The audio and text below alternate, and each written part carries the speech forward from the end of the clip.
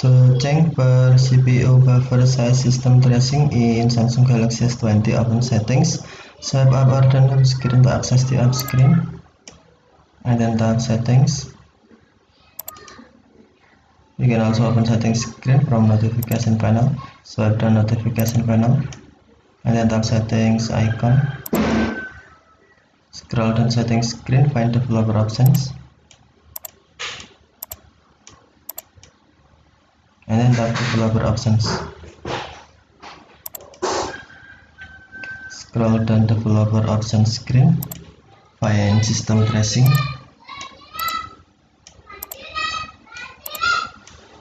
and then tap system tracing.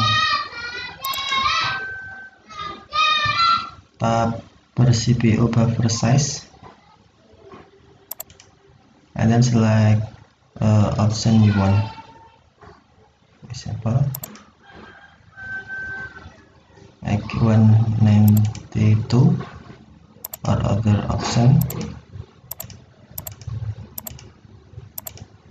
Default is 16384 kilobyte. Okay, thank you for watching. Have a nice day.